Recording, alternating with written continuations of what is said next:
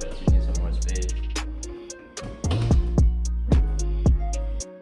Steering wheel because I legitimately hate the look of the stock steering wheel. Like it's on all the E36s and stuff. So like this thing is just ugly. Like look at it. I think this new wheel is gonna give it like a way better look. I mean, obviously you're taking out the airbag, so it's kind of dangerous, but it's a full send at that point. All right, so basically there's two torque screws. I think they're hold it on my phone.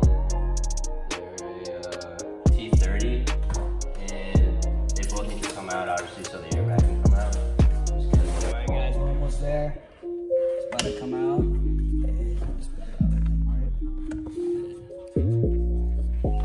I think it's just to go slowly, and it should come out easily.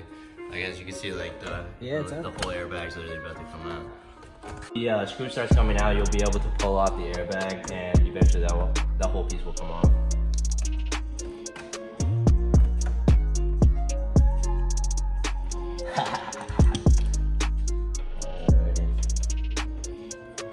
Alright, so basically when you get to this step, there's two wires that you want to have to unclip. And the airbag wire, which is the most confusing one, which when we saw it was kind of overwhelming. Don't be afraid to just like rip it off, it just comes off. Alright, just gotta keep doing this. It's a little weird angle. We actually didn't have a breaker bar handy, so we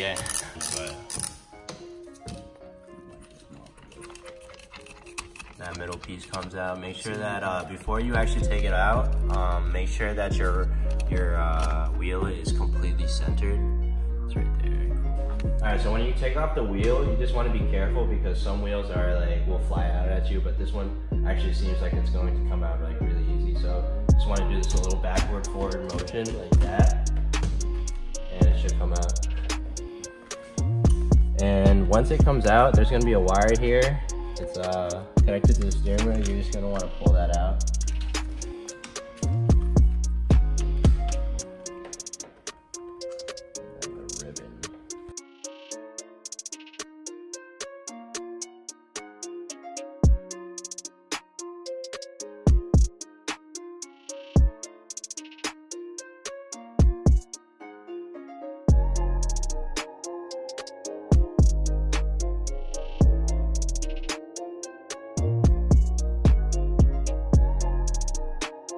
So of course we're gonna run into fitment issues because this is an eBay hub, you know, compared to NRG, this is only $26. So of course there is also an easier way. So how it works is if you wanna come closer, let me get my flashlight. How it works is there's teeth in there that, I don't know if you can see that. There's teeth in there that are supposed to line up with the teeth so that when the wheel turns, the whole hub turns and it doesn't just slide. What we could have done is we could have sanded it down at the teeth and then it would have just slid right in, because though this does feel like a cheap product, I see a lot of quality control complaints, but I think that it's machined fine and the teeth feel like really well too. The hub that I bought actually came with mounting hubware. It came with the 6 black screws, which are used to put your quick release adapter in. So I'm just gonna screw those in.